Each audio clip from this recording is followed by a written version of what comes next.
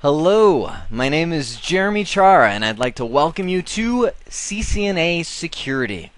What I'd like to do in this opening nugget of the entire series is to talk about the big picture of Cisco certification. I want to talk about, of course, CCNA Security, how to get there, what it's going to take, that kind of thing. And then I want to turn the attention to the Cisco certification realm as a whole, what the benefits of getting certified are. It's actually more beneficial than a Microsoft or Novell certification. I'll talk about that. And then I'd also like to talk about, and just take a brief moment to walk through, how to get the most from this series. Whether you've taken a CBT Nuggets series in the past, or this is the first time you've ever seen CBT Nuggets, I'd like to just walk you through what best practices as you go through this can you do to make sure you retain what you're hearing, and you can apply this not only to a certification exam but to the real world and how you can just master Cisco technology. At the time of this recording, which is September of 2008, the CCNA Security is one of the newest certifications that Cisco has released. It was actually released alongside the CCNA Voice and the CCNA Wireless at the Cisco Live convention out in Florida in June 2008. Now, the idea behind these new CCNA specialties is to create high-quality people, meaning people that know a lot about Cisco in the realms of security, voice, and wireless without requiring them to give up their lives to go for a full professional level certification. See, Cisco's done a lot of studies, and they've watched the certification program that they've had running for years and years and years, and they found that a massive amount of people who wanted to get Cisco certified would get their CCNA and stop. Not because they didn't want to go on, maybe they did want to go on, but looking at the CCNP or the CCSP or VP, you're looking at 4 or 5 additional certification exams to get a professional level cert, 5 in the case of CCSP. And just think about that in terms of sheer cost. The cost on those exams is now $150. It used to be $125. They recently had scandalous marketing, increased it up to $150. So just to get that, if you pass every exam the first time, you're looking at $750 plus a massive amount of time of studying and so on, and that is just to be specialized in security. So this new CCNA powerhouse mission, what I call it, of Cisco, is to give people enough knowledge to be really good at security, to be really good at voice with the CCNA Voice, to be really good at wireless, and really good at routing and switching with the original CCNA, and have a really good Cisco person without requiring them to know everything about a given technology like you do when you get into the professional and even the expert level certifications. And frankly, that's what a lot of businesses are looking for. A lot of companies, and I'm not going to say they're not going to hire a CCSP or a CCNP or VP person, but typically the professional level people that have spent all the money and time getting those professional level certs, or even the expert level people, the CCIE people, are asking for such high salary demands, and their knowledge is so specialized that companies are kind of like, well, you'd be really good as a security auditor or a consultant or working in a company who specializes in nothing but Cisco, but man, we're a school district, or we're an enterprise company that just wants somebody who knows a lot about a lot.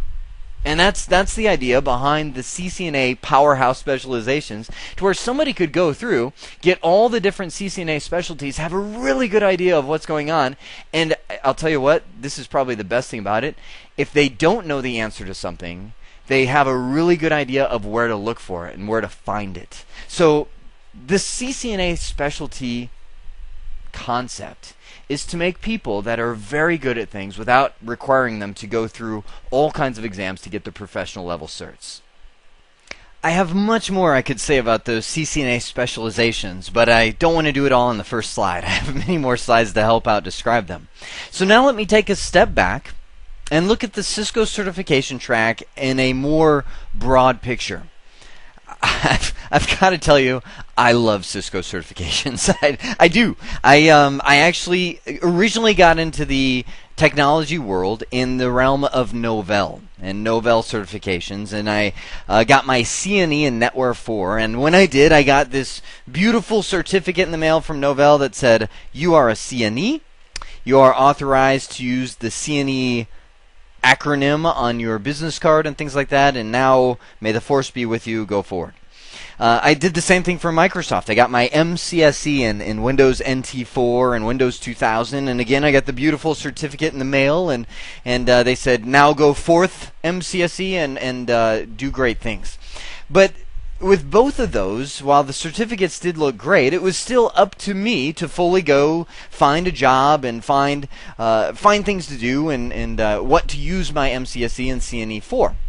With Cisco, everything changed. With Cisco, of course, you still get the beautiful certificate in the mail, and now I think they even send you a pin, and I don't know what all they send you, but you get the standard certification benefits similar to Microsoft and Novell. But one big difference is Cisco actually incents companies to hire you, meaning companies, larger companies that are wanting to achieve Cisco partnership to either resell Cisco equipment or buy Cisco equipment at a discounted rate have to fulfill what's known as job roles.